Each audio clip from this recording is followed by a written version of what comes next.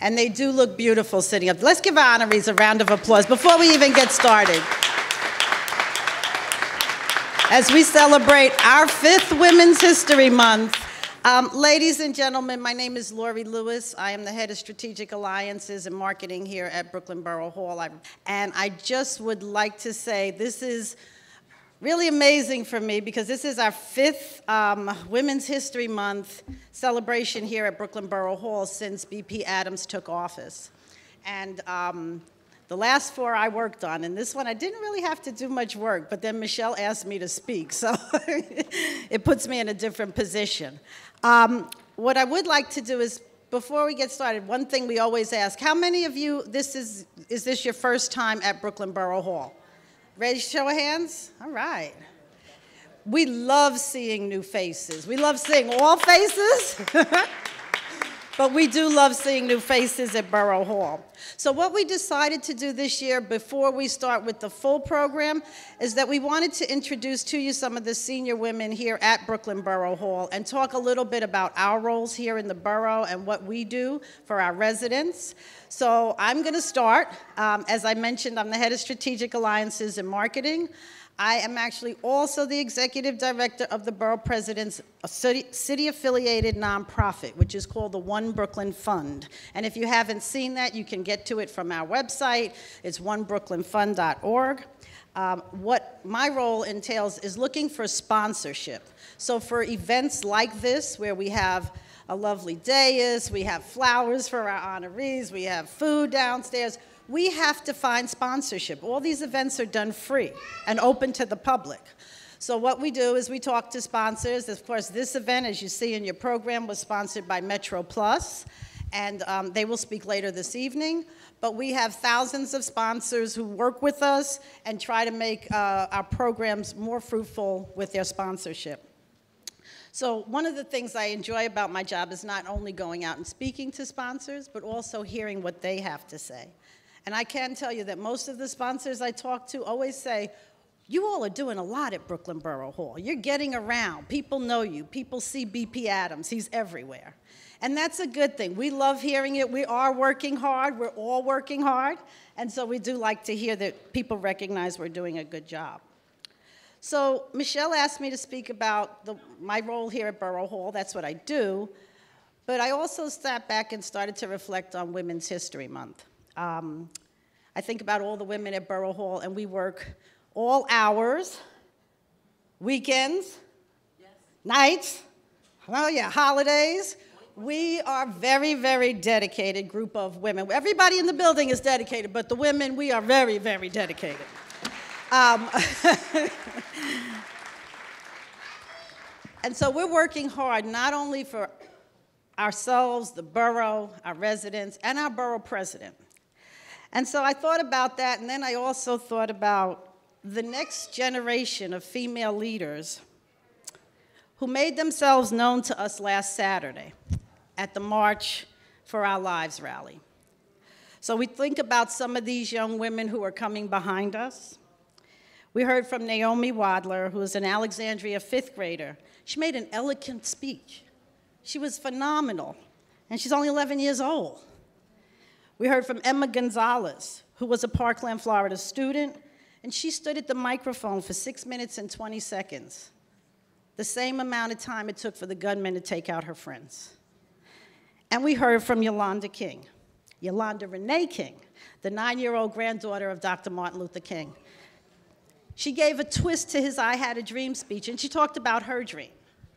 So as we stand here and we're the women of Borough Hall, I think we're in very good hands because the next generation, they have us covered. Thank you.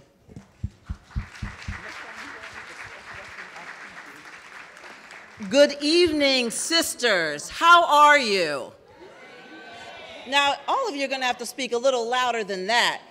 This is Women's History Month. Are there women in the house? Great, and I'm not leaving out the brothers. So we welcome you. Good evening, everybody. My name is Amma Jamo, and I'm special counsel to the Brooklyn Borough President. And before I became special counsel, I was a prosecutor here in Brooklyn for 22 years, where I was humbly and proudly able to represent victims of child abuse and sexual abuse and assault, women and children, the most vulnerable people sometimes in a given community. And I was able to serve this county with distinction. And now I'm at Borough Hall, where I've been at Borough Hall for the last 5 years, working with our beloved Borough President Eric L. Adams.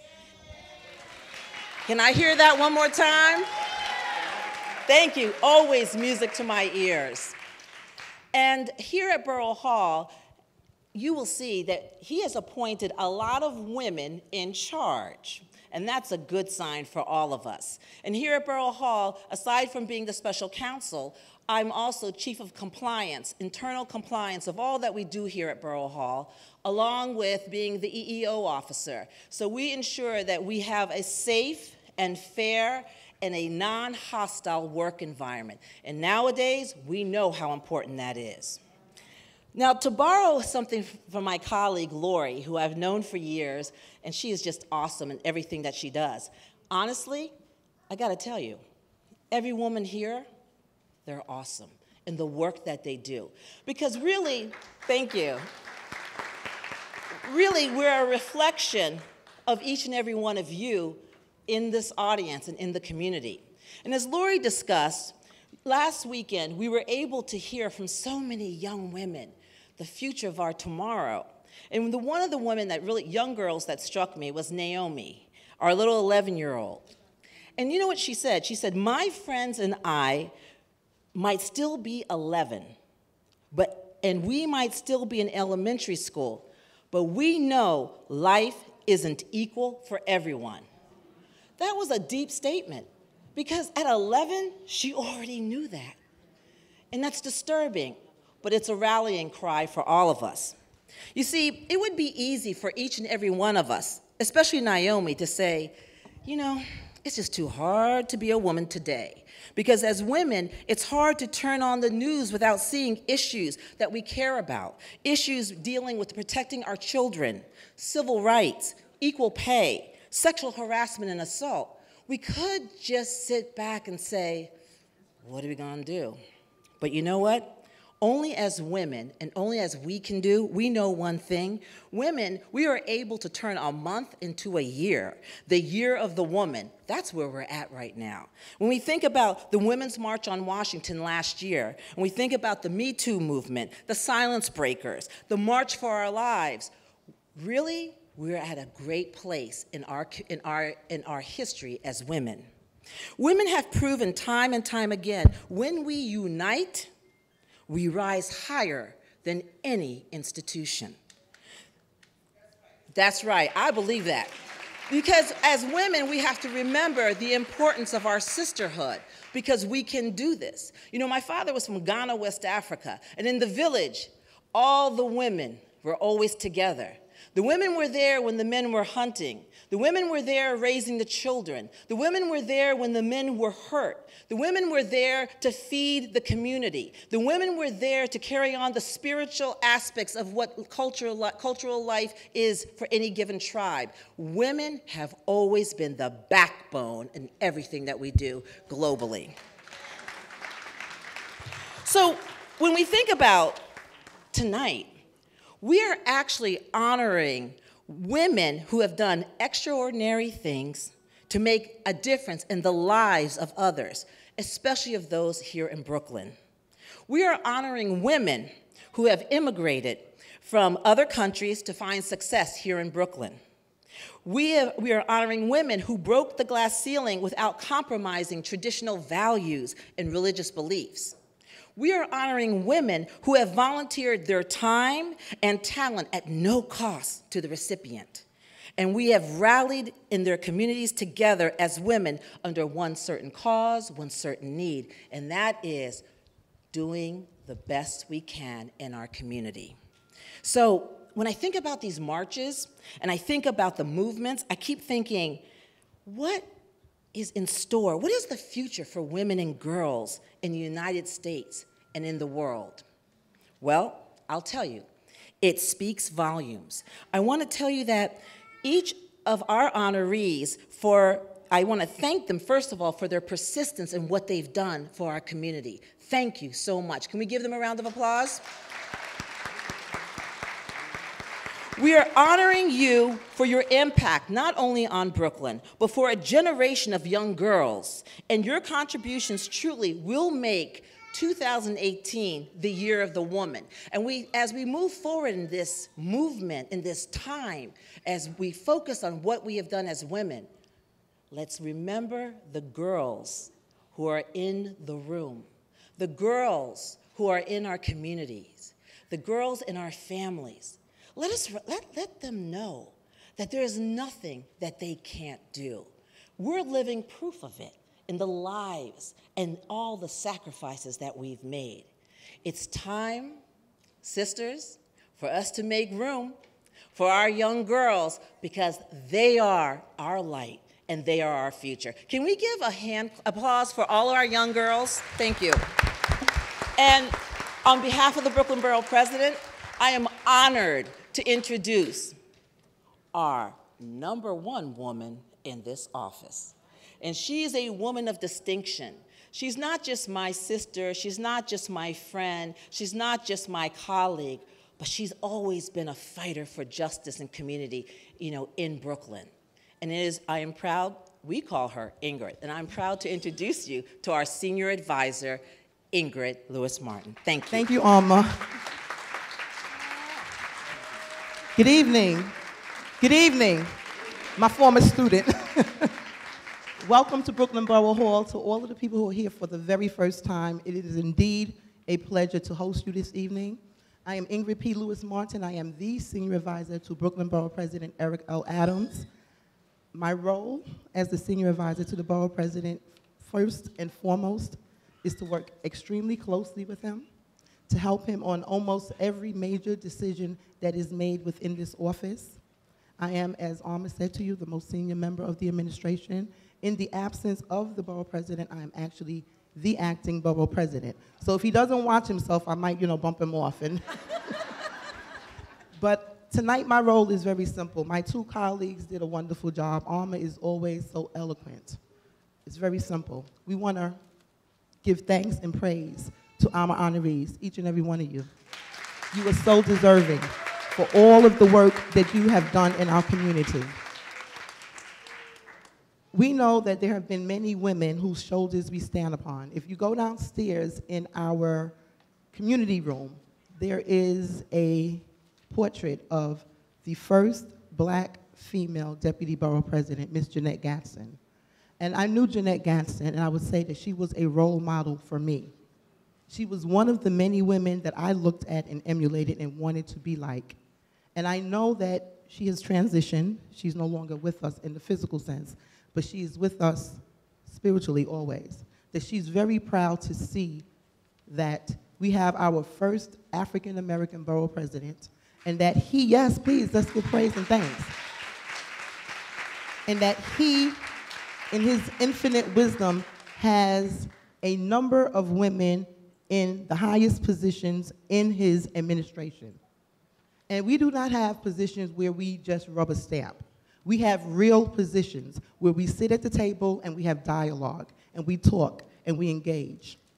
I've been doing this work for a number of years, too many, since I was 19, and I have a son that's 32, so that'll just tell you a little something. And as a woman in government, it is very difficult to be at the table. As a woman of African descent, it is even more difficult. I was always very adamant that if I'm involved and I'm engaged in a meeting, my voice will be heard. I am blessed because my principal, Eric L. Adams, the president of our borough, he gets it. We started out when he was running for Senate. Our deputy is here. Omar, he's not a woman, but he's my brother, and I love you. When the borough president was running for Senate, and he won, he made it clear to everyone that Ingrid is my political partner. She will be at the table, and she will be engaged. She will not be marginalized. And to this day, he has that same exact energy, for which I am very grateful. all of my sisters here in Brooklyn Borough Hall get that same respect. When we as women elevate to certain positions, we have to work harder, longer. We have to be the BITCH that we really aren't. The only thing that we're doing is what's right and fighting for what we know to be fair and equal. But because we lend our voice and we stand up, then we become the bad guys. So I want to commend all of the women at Brooklyn Borough Hall for all of the hard work that they do. As Arma and Lori expressed to you, we have a lot of young women, up-and-coming women, little girls, up-and-coming, who we are so proud of that we know will take our place and will take it to the next level. So tonight is our 5th anniversary of Women's History Month, and I am just amazed. Time has just flown by. And it is a special night, especially in the climate in which we are working. It is indeed a pleasure for us to host this event in partnership with our president of the borough and for you to be here. So I'm going to ask all of the women from Brooklyn Borough Hall, if you are here, if you can hear me, please come forward. Alma, Michelle, you really need to come forward. Michelle does all of our major events. Come on, sisters in the back. All of the women at Brooklyn Borough Hall. All of the women, if you hear the voice. Denise, Alma, Michelle, she does all of our major events in this building. Quiet, humble, she gets it done. This event wouldn't be possible without Michelle. No, I'm walking down the road. I'll do the pictures in a minute. Glenda, she's new on our team, but she's been phenomenal. Christian, who I know from the Senate, I'm just overwhelmed, to be honest with you, Christian. And we have a number of women here who are volunteering. With some of our volunteers, please, if you are volunteering in the office, please come forward. I don't know all of their names. Come on, Marcus's mom. All of our volunteers, if you hear it, and there's more. There are people in the hallway. There are a number of women in this office, and we work. We're grinders.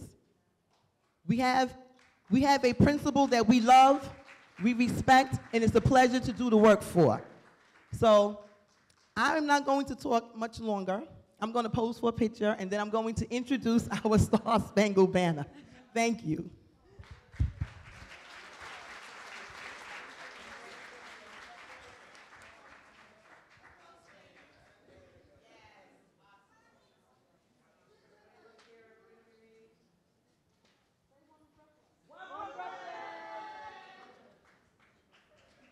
Thank you. And we have a number of judges who are in the audience with us tonight. With the judges, please stand up. I don't want to forget anyone's name. So they always support our events. Judge Edwards, Judge Hines, Radix, Judge Ash, and Judge Toussaint. So I want to thank you all for coming. We have representatives from our union here. The president, Sean, please, of Local 371. 372. So, you know what it is? I love both of you guys. I get Michelle and Sean, and it's all love. So again, I want to just thank each and every one of you tonight from the bottom of our hearts to be here as we celebrate our women this evening. Each of you are phenomenal. We thank you for what you do for our city, for our borough, for our children. We love you and we wish you praises in abundance. So you are more than welcome. Okay? So,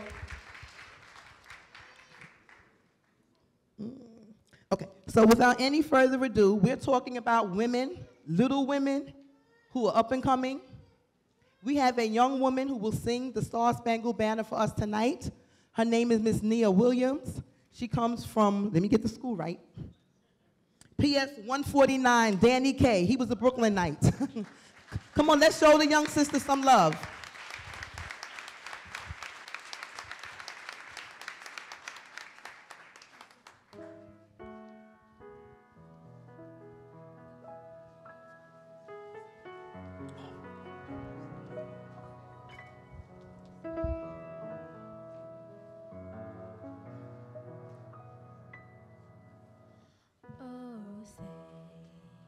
Can you see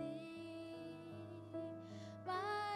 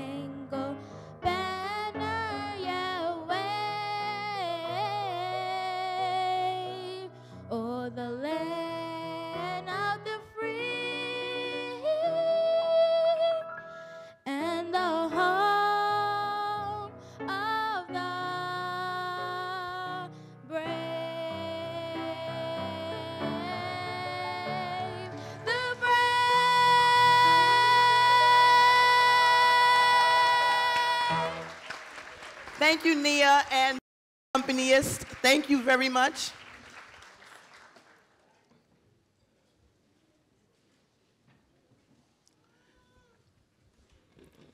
In order for us to do the various events that we host here at Brooklyn Borough Hall, it requires dollars and cents, sometimes an in-kind contribution.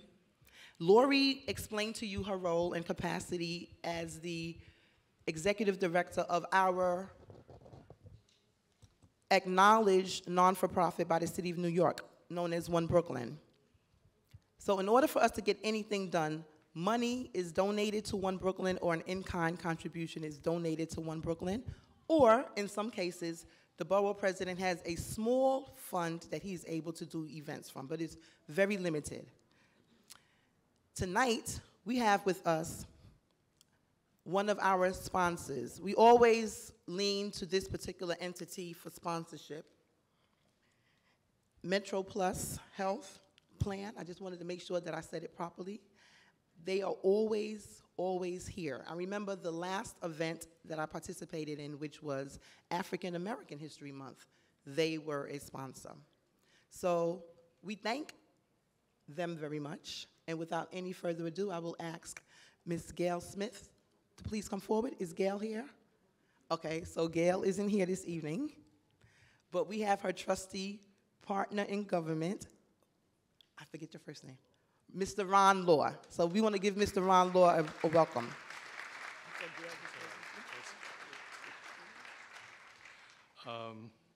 Good evening to everybody. Metro Plus has been a big supporter of the Borough President, and for the last 5 years, we've also been a supporter of this event as a few other events. I'd like to give my congratulations to the honorees who are receiving their awards for their extraordinary commitment. And I must start off, or if you will permit me a moment, I would like to start off by saying that I know Martin Luther King is probably smiling down right now, because he made the phrase that the arc of moral universe is long, but it bends towards justice. The justice this year is in the form of #MeToo and time is enough. For too long, women have been the subject of abuse, and too long, people have been quiet while they've been abused.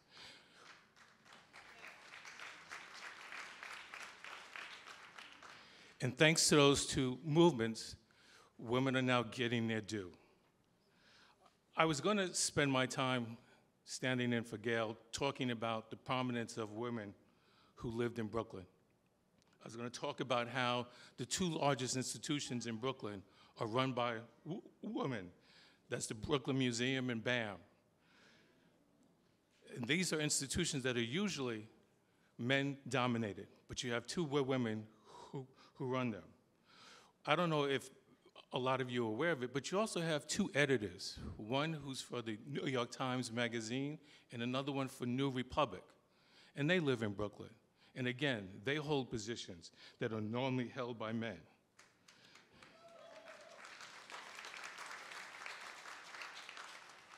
I'm going to go on talking about women who are from Brooklyn and the first in which they've done it. I'm going to start with Joyce Elders, and a lot of you may remember her. She was the first black woman who was appointed the U.S. Surgeon General under Bill Clinton. You had Elizabeth Holtzman, who was the first woman who was elected the New York City Comptroller, the District Attorney for Brooklyn, and also she represented Congress for 4 years, a district in Brooklyn for 4 years. And of course, you can't talk about Brooklyn without talking about Shirley Chisholm.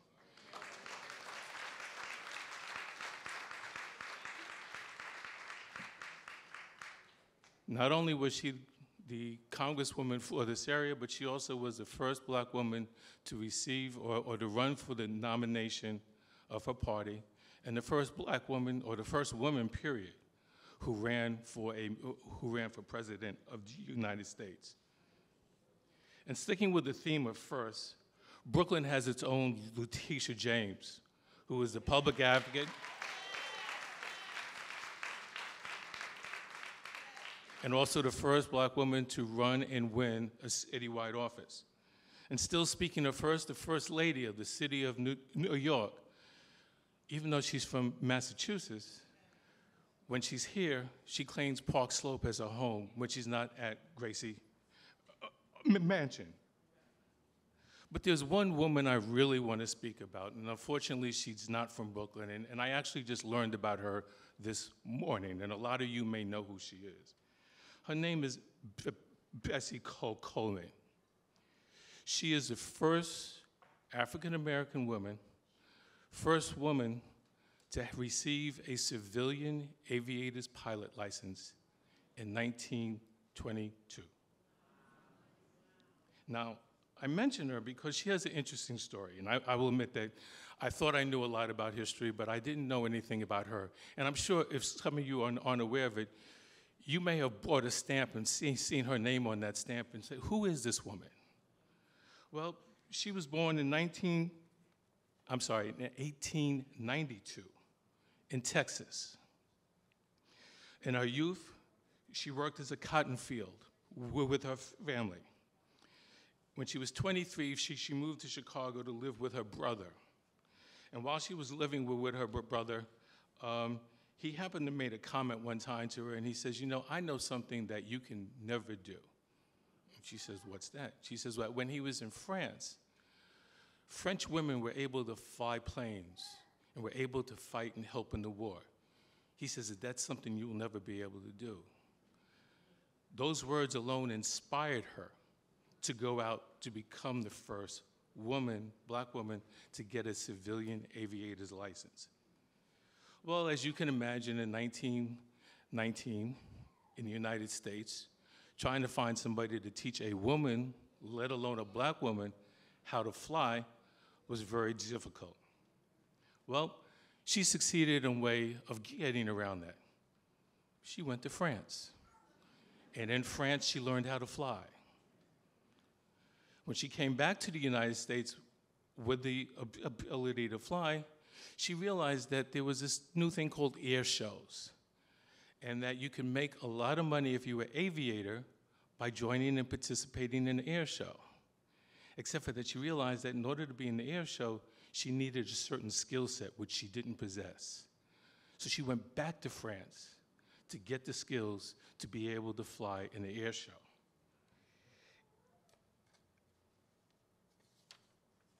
Ms. Coleman came back to the United States, and on September 3rd, 1922, at Curtis Field in Nassau County, she participated in her first air show and was a success. And for the next 4 years, she continued to participate and engage in flying, and also in occasional parachute jumps.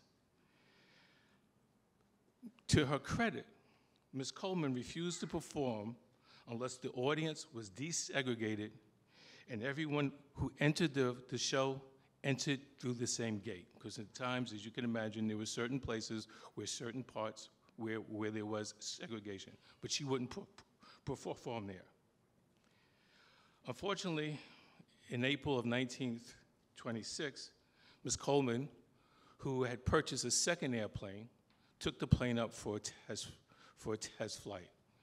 And in the course of testing that plane, it malfunctioned. And her mechanic lost control. It was an open cockpit. She fell out and fell to her death. But at her funeral in Chicago, 15,000 people showed up to pay their respect to her.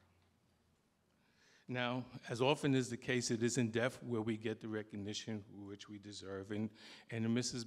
Coleman's case, it was no different. But in this case, a black real estate owner in Los Angeles created, his name was William J. Powell. He created the Bessie Coleman Aero Club.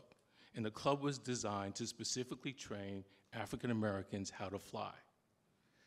Now, the club is credited with inspiring directly and indirectly flyers like the 5 Blackbirds, the Flying Hobos, and the Tuskegee Airmen. In 1931, the Pilots Association in Chicago began an annual flyover of Lincoln Cemetery in Chicago to honor Ms. Coleman.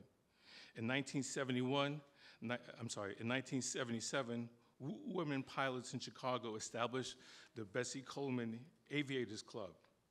And in 1995, the U.S. Postal Service put Ms. Coleman on a stamp. Now, I chose Ms. Coleman because she's an example of what happens when a dream is not deferred. Hopefully, telling her story will inspire others to pursue their dreams. And I will close with the words of a former First Lady, Michelle Obama. One of the lessons that I grew up with was that was to always stay true to myself and never let whatever somebody says distract me from my goals. Congratulations on your Women's History Month, and congratulations to the Borough President.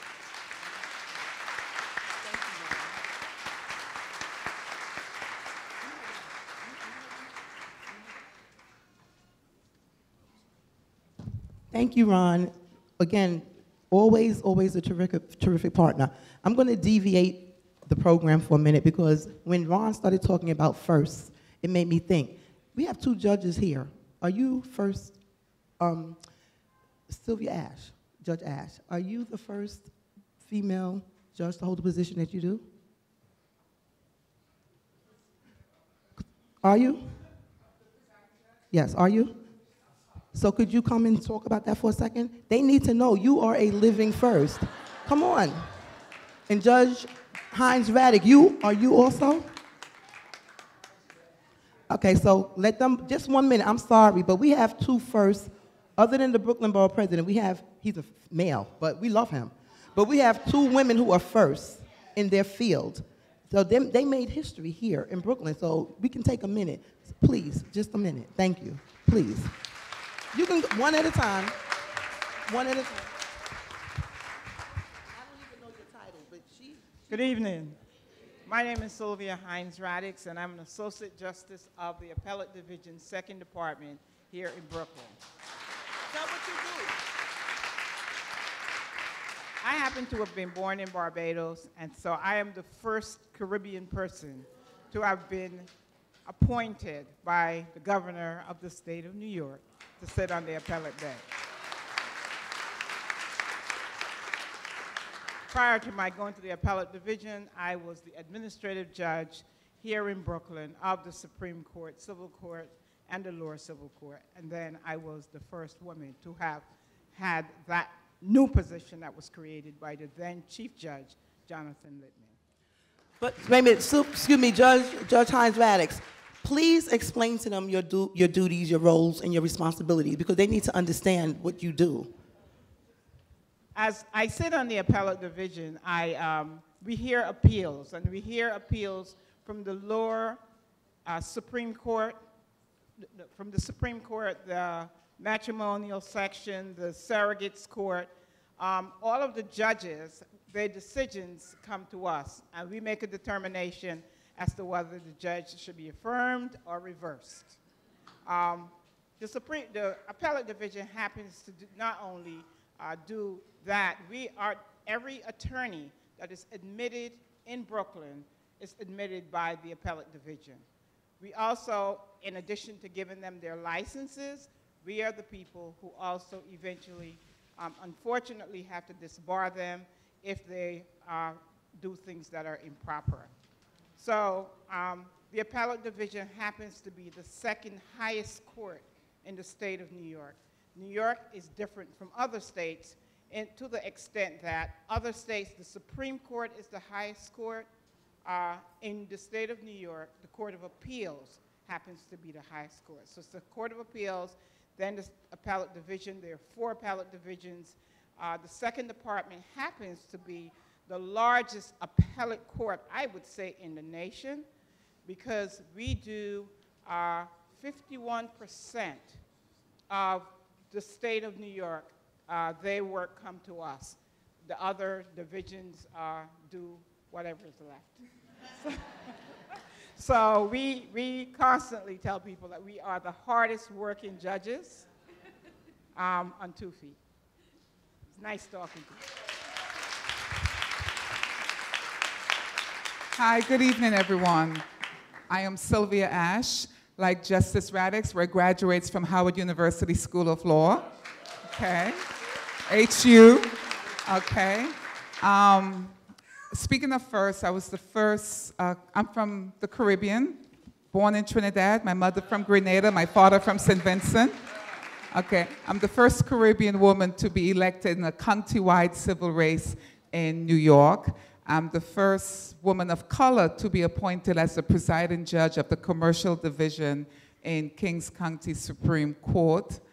And I've been a judge for, what, 12 years, I think, here in Kings Supreme. And as Judge Radix stated, you know, after Supreme Court is the court below the appellate division, so technically she reviews all of my decisions, so that's why I'm standing close to her. Okay, all right, no. She recused, yeah.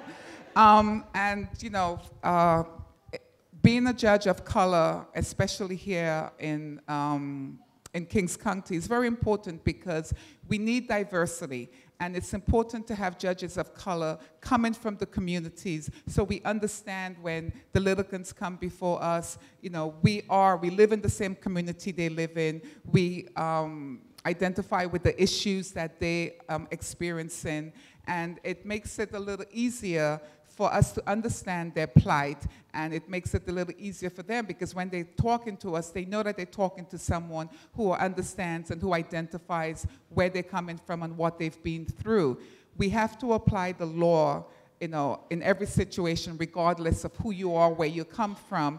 But we have a little discretion in terms of, you know, there's such a thing as, you know, you have to look at the whole picture. Law is not just black and white.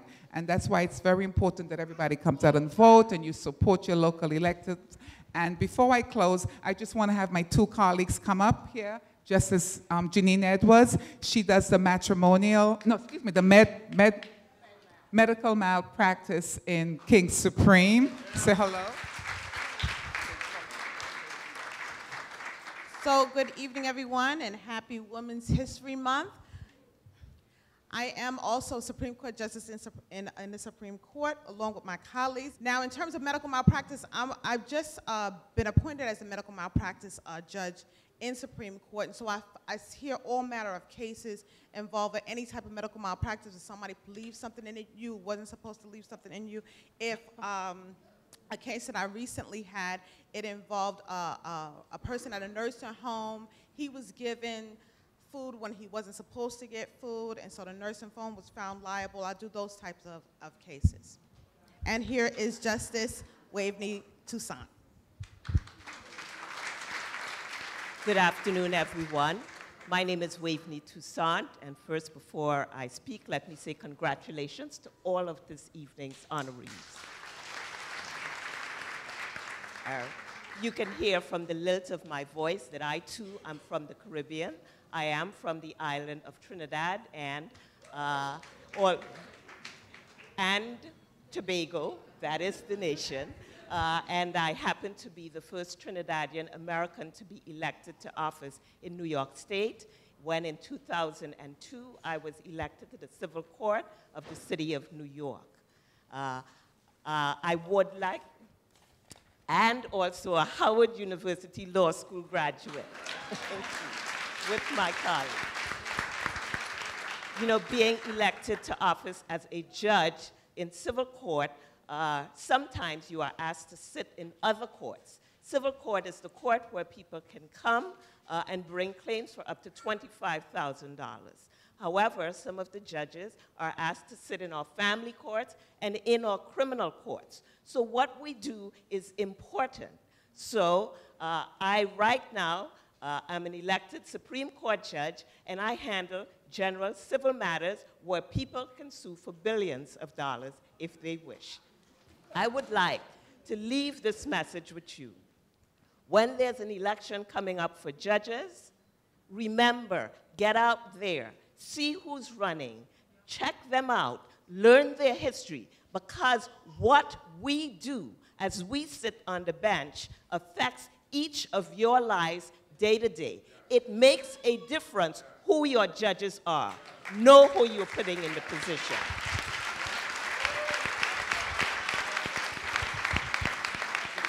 And I want to thank all of my sisters who are judges. We love our judges. And I'm not going to prolong the program much longer, but a little birdie, one of our honorees, whispered to me that we have another female first in the house. So she knows who she is. So you might as well come on up. Come on up. Police Officer Johnson. Okay. Director, I don't know her capacity, but she's a first. So we're going to honor another first tonight. And then I want all of our firsts, the two firsts, to take a picture with this one, and then all of our judges to take a picture with Ms. Johnson. That's good, right? Law enforcement and the judges. Oh, okay. My name is Director Louise Kelly Johnson. I am the first female director of NYPD School Safety Division ever.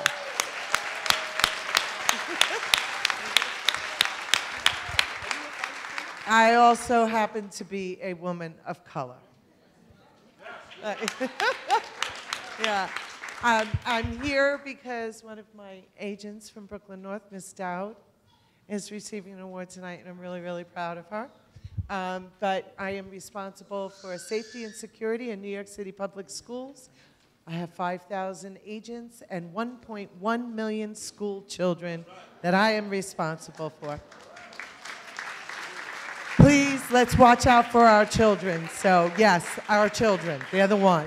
And I want to ask our first, please, our two first to please come forward and pose with School Safety Police Department first, NYPD Director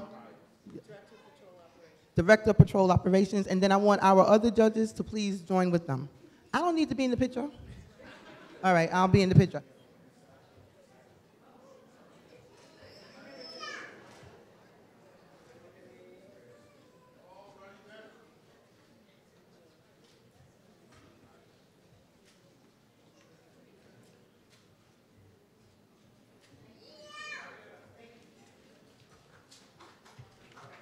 So please, we can give a round of applause to all of our ladies who were kind enough to sort of jump in. Tonight we do have a keynote speaker. If you open up your program, her bio is in the program. Her name is Warrant Officer 1. That's her title, Warrant Officer 1. Her name is Mary Masonette. Did I say it properly? She's part of All Source Intelligence Technician, 151 Theater Information Operations Group. And if you read your program, you will see her bio. So without any further ado, I'm going to ask Warrant Officer 1, Mary Masonette, to please come forward and to bring greetings and to share remarks. Thank you. You can do better than that. Come on now. Good evening. It is great to just hear these amazing stories from these women. It inspires you, and I hope that one day I can just work alongside many of you. I'm truly honored to be here tonight. I want to tell you a story about the lessons I've learned in the military and kind of how they apply to women's history and to my story as a woman. It was June 1st, 2010. When I arrived at basic training in Fort Jackson, South Carolina. The first thing I thought was, who does this? I was 23 at the time and had no idea what to expect. Basic training taught me not only how to do plenty of push-ups and run and sit-ups, because we did plenty, but I learned about the military culture. Along the way, I formed lifelong friendships. I was taught the 7 Army values: loyalty, duty, respect, selfless service, honor, integrity, and personal courage, that I can truly say that all these women tonight and all women actually represent. So it's not just the Army values, it's women's values. Above all, though, I managed to build upon the foundation, my foundation as a woman. I learned more about who I wanted to be and who I wanted to be to contribute to society. Excuse me. I also learned from one of my drill sergeants, Sergeant First Class Jackson. He told us something that would forever change my life. He said, "You represent yourself. You represent yourself."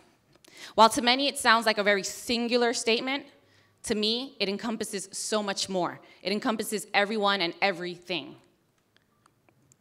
It means I represent my past, those women who came before me, and men alike who sacrificed their lives for others.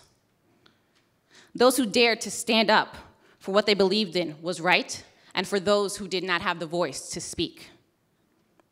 It means it laid the foundation so that I, as a woman in the military, can stand in front of everyone here and wear the rank of Warrant Officer 1. It means I represent my traditions, traditions of rice, beans, plantains, and plenty of good food. My beliefs of kindness and service to others. My family and the best city ever, New York. Because trust me, everywhere I went, I told everyone, I am from New York and I am proud. You represent yourself meant I represent Latinas and all women who are currently serving in the military, who will aspire one day to be that next 4-star general or that next Chief Warrant Officer 5. And for those that don't know, those are very high-ranking women. It takes about a good 20-plus years to actually become that. Lastly, it means I represent the future. It means my actions will affect those I interact with. It will affect the future generation, my nieces, who require me to work hard, to lay the foundation so that her generation is better than my generation, that her generation doesn't experience anything that women this generation are experiencing right now. It means to work as hard as these women who we are honoring tonight because they truly deserve to be honored. Women who are giving back and improving their communities and helping that future generation flourish. If you take anything from my words tonight, I ask that you please remember that while we may be celebrating women's history, we are also celebrating the women's future and the endless possibilities for girls and women. We must do our part and ensure that we help our communities grow and that the act of caring for others does not require a uniform to be worn. So I want to thank the Brooklyn Borough President for giving me an opportunity to speak tonight. I want to thank the team that put this lovely program together because I will be coming back next year and I will be bringing more people with me.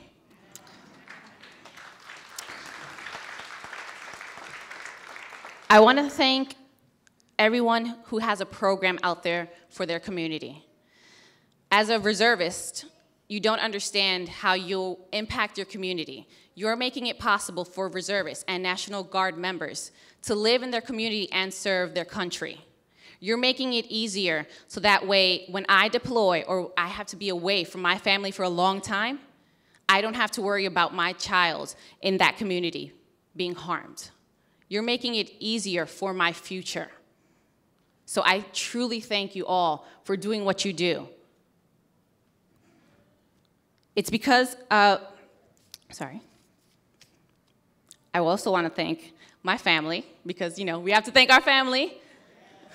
My family, my sister, my niece, my Fort Hamilton family is where I work. So if you're ever in Bay Ridge, please come to Fort Hamilton. And lastly, I want to thank everyone for not falling asleep while I was speaking or snoring too loudly. But with all my heart and sincerity, I do thank you all for what you do. And I encourage women that are either watching this or reading about this to learn more about their community, learn what they can do. You don't need a uniform to do something. You just need time and the ability to care for others. So thank you all, and have a good night.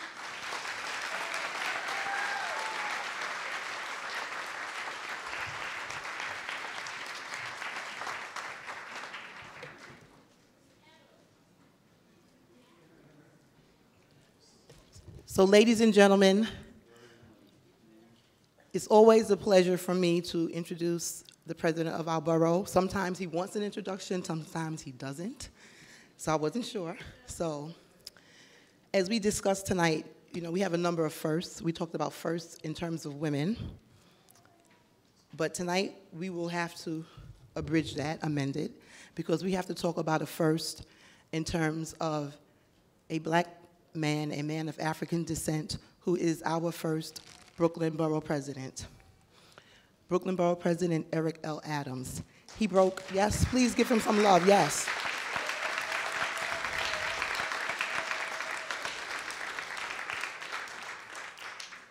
He distinguished himself in the New York City Police Department by achieving the rank of captain.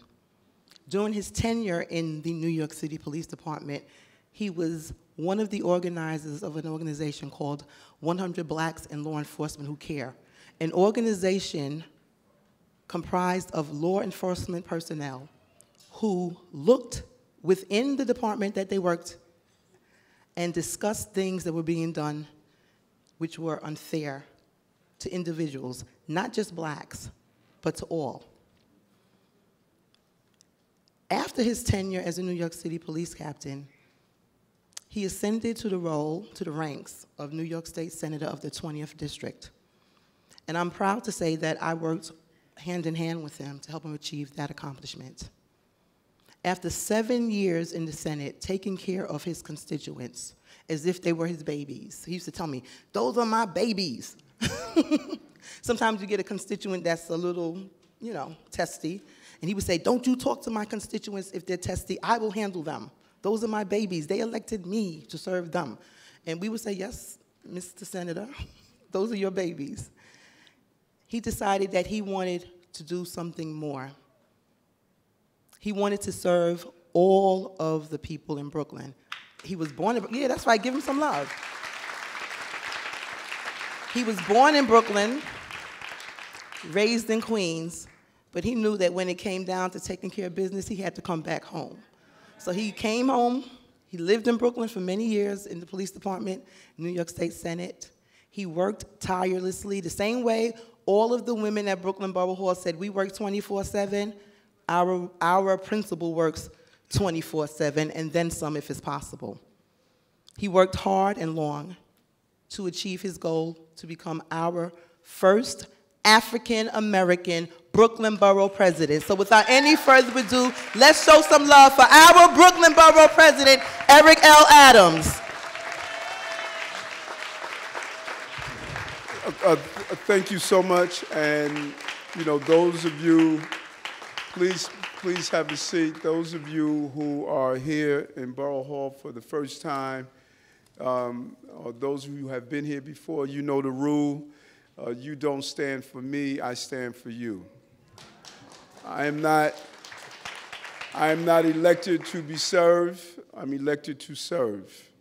I spent 22 years of my life wearing a bulletproof vest protecting the children and families of this city, and I just changed the beat from the streets to Borough Hall. But my actions are the same. And I think too often people who go in government believe they should be deified, and they forget what is the true role, to be a servant leader. You have to learn how to serve first to be a leader. I never forget going to a wedding once and sitting there for about an hour, and the bride and groom is there waiting, and the maid of honor, she comes popping in after getting her nails done and her hair done. She got it mixed up. She thought it was about her. You know, so I don't have it mixed up. It's not about me.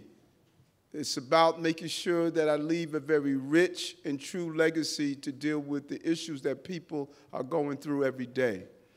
And I can't do that if I'm primping and propping and thinking about how I am and not the people who interact with me. And it wasn't rooted in something that I've learned later in life. As we look at some of these great honorees and we're going to get the certificates too, it was rooted in how I was raised. You know, I tell the story of the small storefront church, Sister Daughtry, that I attended as a child. It was the church we used to call the Cheers Church. Everyone knew your name and everyone was glad you came.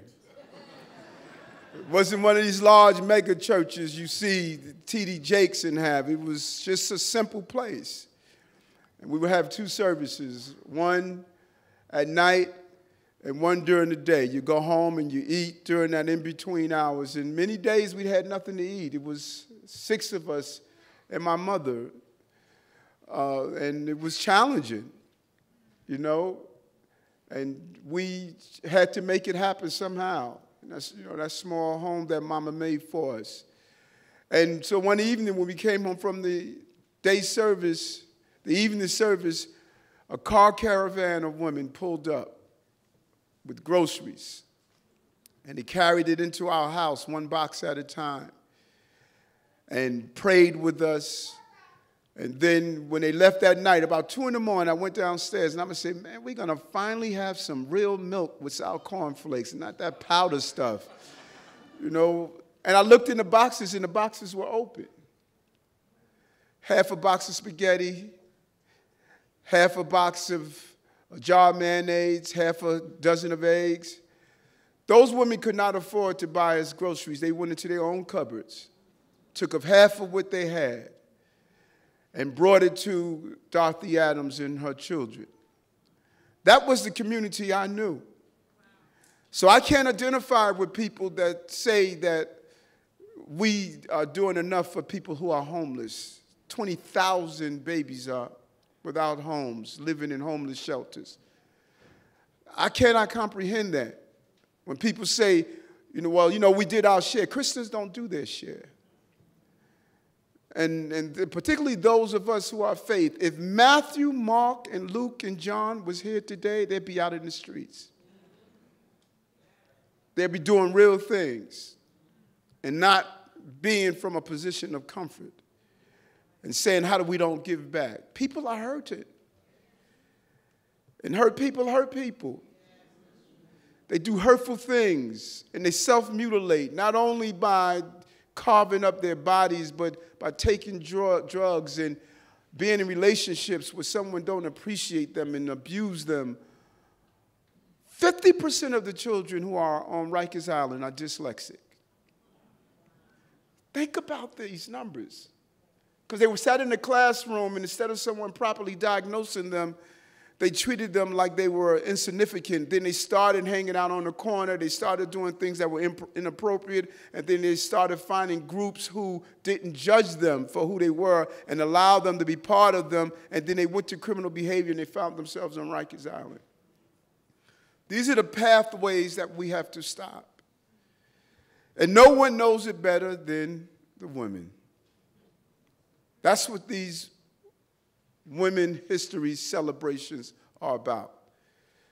All across history. If you go to India, when a man died back then, the woman had to throw herself on the fire. It was called Sita. There was no reason for her to live.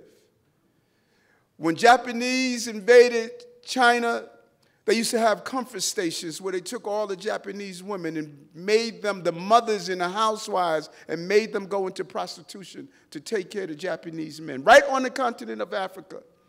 They mutilate the vagina of women so they can't feel sexual pleasures because of the man's inability to control himself. Go through history. Culture by culture by culture, the only common denominator all over the globe is man's abuse of women. Nothing else is common. There's no other common denominator. The only thing we have in common, even when man on one side of the globe didn't know of man on the other side of the globe, they had a consistency on how they were going to abuse their women. Men in Europe used to go off to battles and make iron chastity belts, causing gangrene on the women just to try to control their behavior. Just a complete history of abuse. Complete history.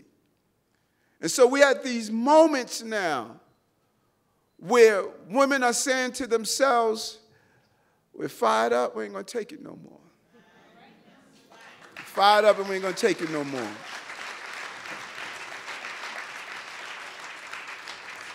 But my message to you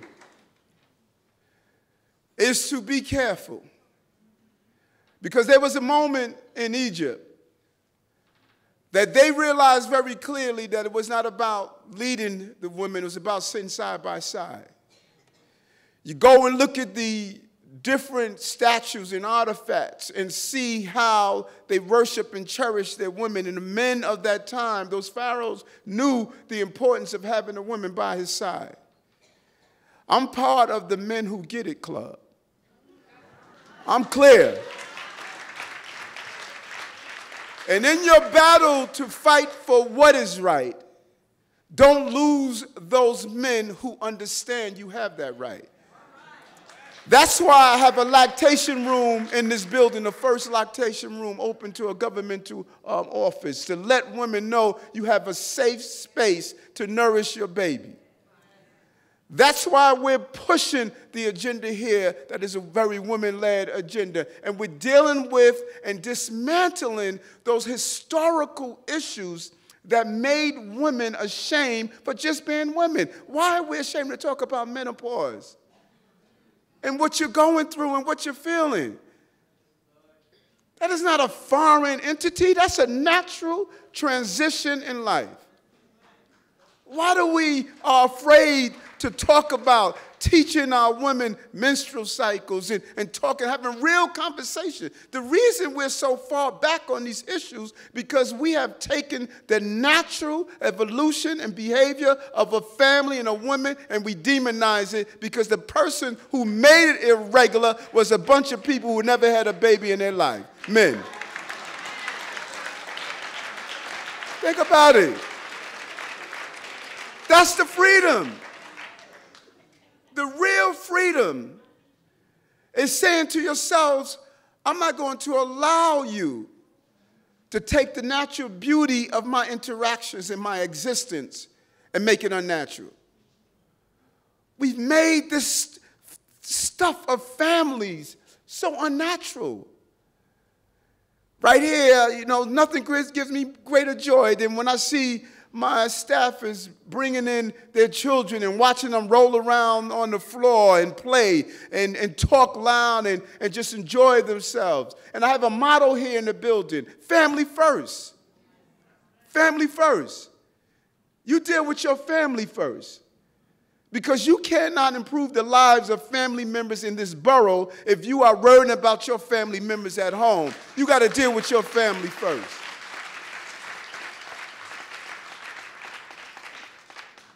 And so, we want to thank these honorees for what they have done, are doing, and will continue to do.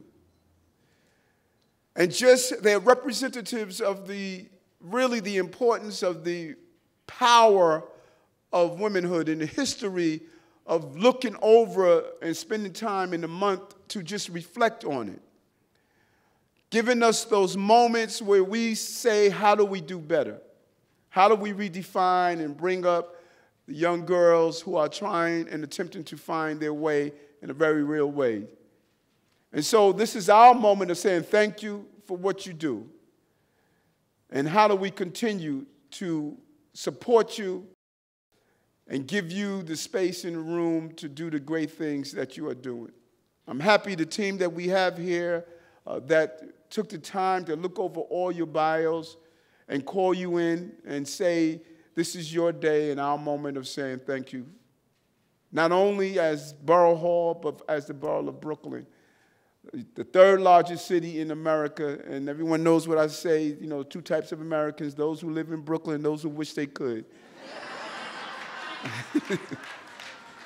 And so, thank you for coming out and showing them the love, your family, your friends, everyone coming together and giving them their appreciation. So we want to give out these certificates at this time.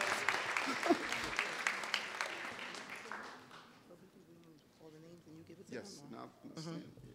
So I'm going to call the honoree, his name, and Michelle, you're going to help me. Our first honoree this evening is Ms. Carolyn Gates Anderson. So Ms. Gates Anderson, would you please come forward?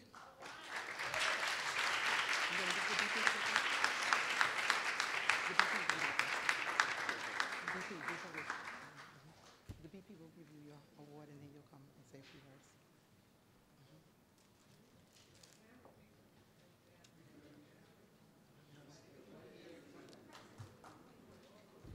After she gets her award, we'll ask Ms. Anderson to please say a few remarks. Thank you.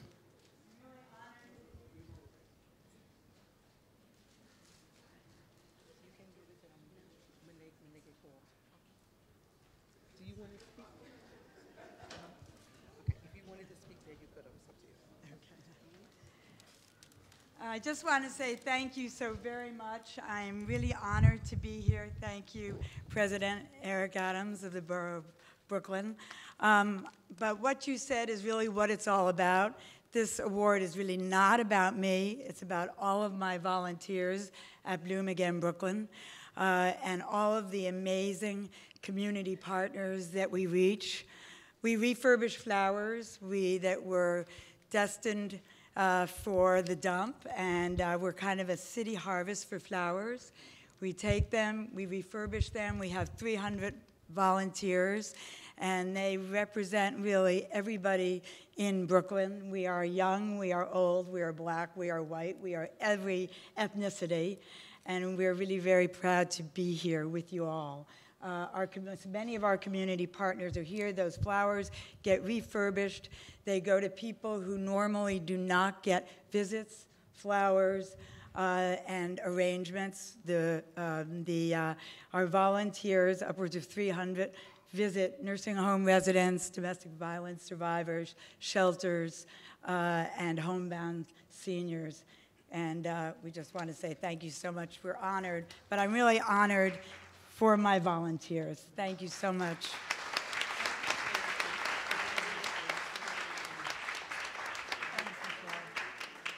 Our next honoree is Ms. Jacqueline Dowd. Oh, and we know this honoree.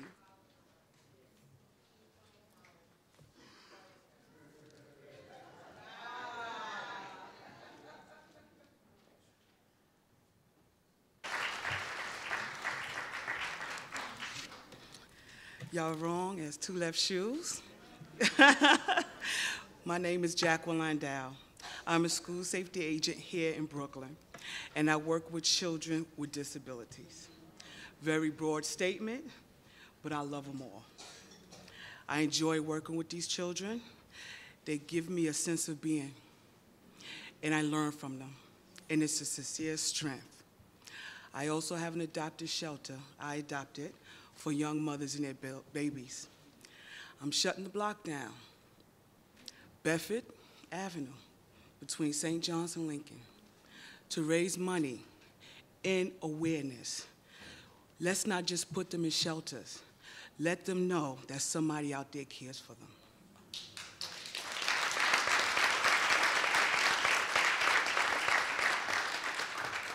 I want to thank you for being here and my supporters. Have a good evening and get home safe.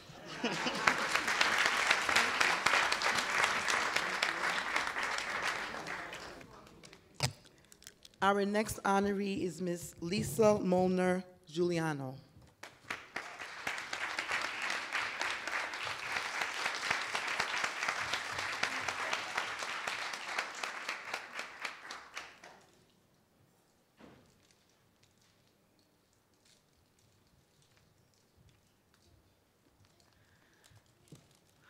I'd like to say thank you for the privilege of being here today and receiving this award. I'm a little taken aback. I didn't know I was going to have to say anything, so I'm going to wing it a little bit. I am a mathematics teacher at Bishop Kearney High School in Brooklyn, and I've been there for 33 years.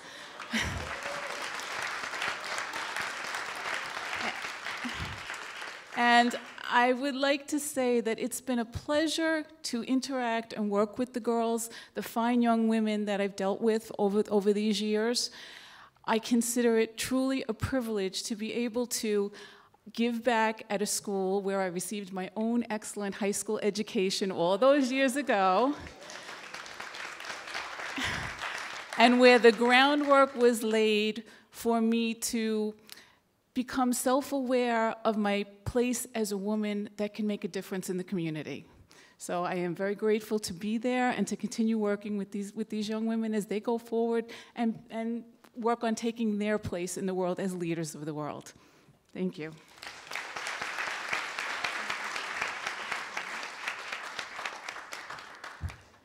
Our next honoree is Ms. Martha Camber.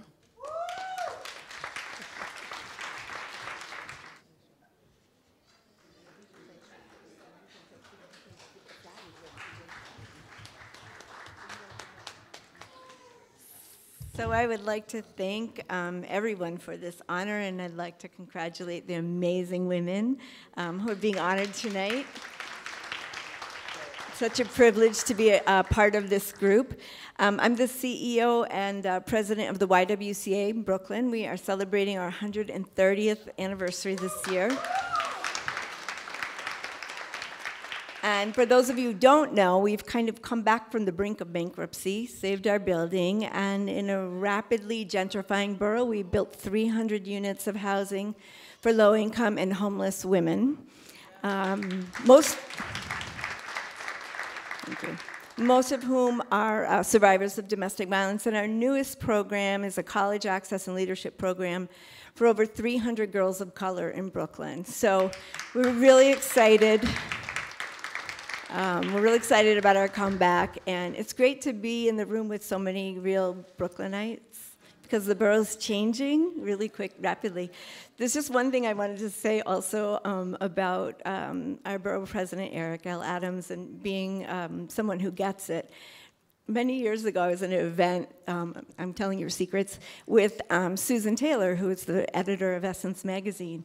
And you revealed the fact that you read Essence magazine. So I suspect you had some older sisters who might have been responsible for the fact that you are such a progressive guy who gets it. So thank you so much for this honor. Thank you all.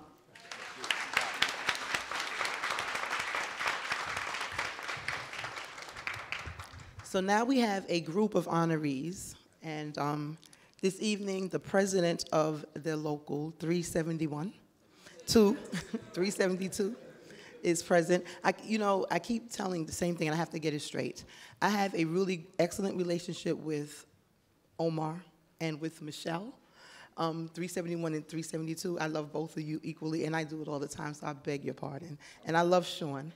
So the president is here to partner with you, Borough President, because a number of his union members are being honored today. So President Sean, would you please join President Adams? Yeah. All right. Oh, yeah.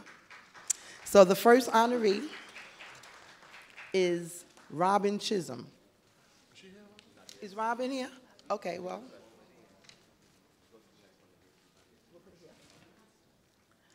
Our second honoree is Miss Denise McLean. Following Denise is Miss Lynette Murphy.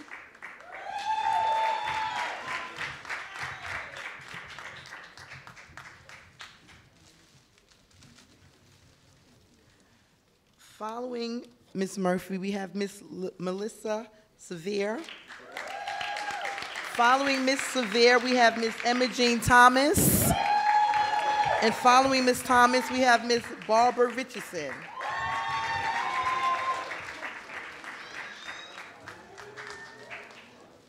So we want to commend each and every one of you, and we want to thank you for all of the hard work that you do. After this picture, we want to invite, if you have family members or friends that want to take a picture, come on up.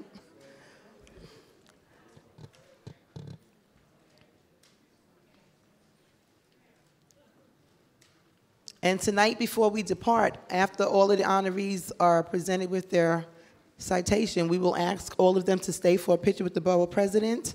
Family and friends, you will be invited at that time to join with them, because we know you want to be in the picture as well as your keepsake.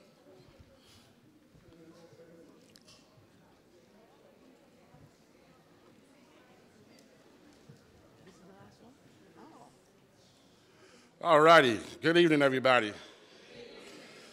This is a surprise for me as well, but they say if you stay ready, you ain't got to get ready, right?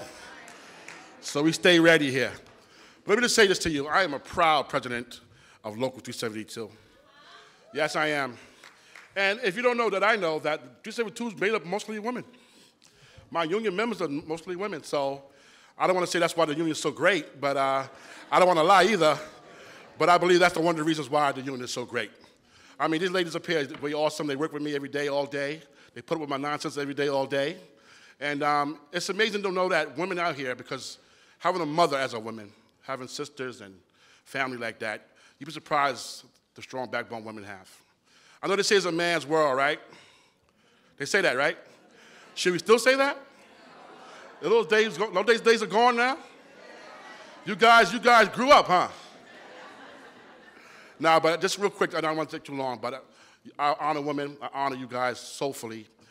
My members here, I mean, you guys are awesome. I love you guys to death. Thank you for the work you guys do every day. And I appreciate you guys are well-deserved. All the other regions deserve it as well. Everybody else deserves the honorees as well. But 372, we in the house? Yeah. 371, we love you too, baby. All right? Thank you so much. But let me just say this real quick. And I always bother the borough president with this. He's always saying Brooklyn being the largest. So I'm from Queens, right? So just for disclaimer purposes, yeah, they're the largest in population. But we got the land mass. Thank you so much. Appreciate you. Hi, good evening, everyone. My name is Melissa Sevier. I'm a local 372 member and also a Brooklynite. Sorry, Sean. I'm so honored to be receiving this proclamation, this citation from the Borough President's office. Thank you so much. When I was asked to volunteer with my union, I couldn't turn it down. I didn't get an opportunity to volunteer during the Obama administration campaign, and that was like something that always made me kind of sad. But then I had the opportunity to volunteer with my union and continue with that struggle. So it has fulfilled a lot for me, in that respect. I also want to say thank you to my daughter, who also went out with us volunteering. So we are training our future, community organizers right there. My daughter Avery. So thank you.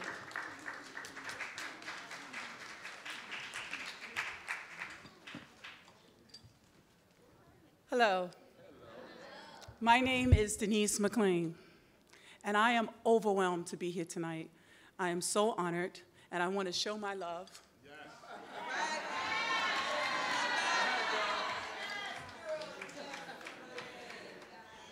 And all I have to say is, as our previous president, who most of us love very much, Obama said, "Fired up. Fired up, fired up. I love being a woman." Thank you.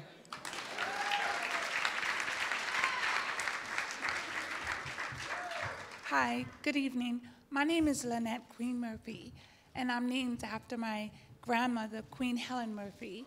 I'd just like to say thank you to all of the honorees, and I'd like to thank the Borough President for just acknowledging us.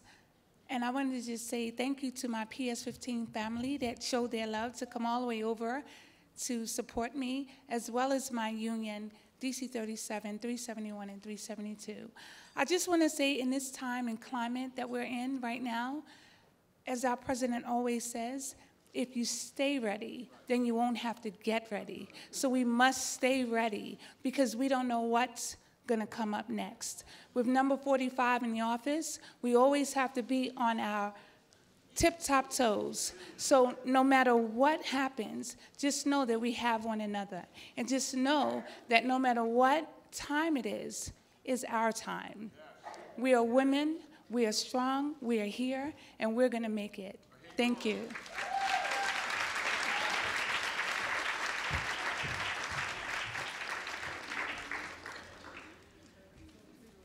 Our final honoree for this evening is Ms. Jacqueline Gist-Tillman.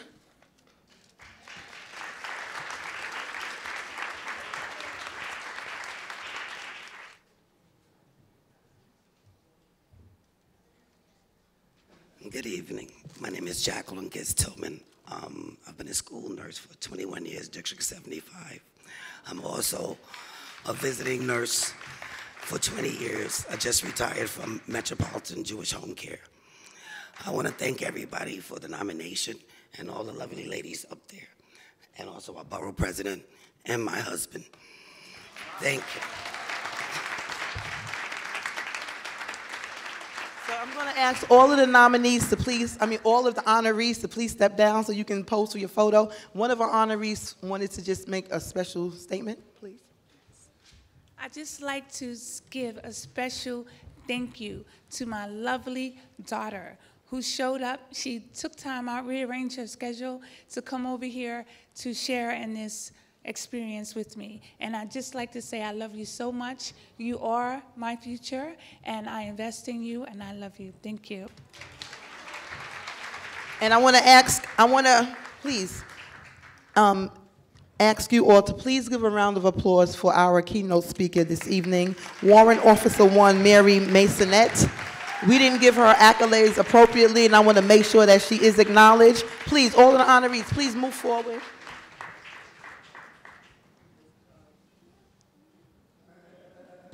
So we can do the photo.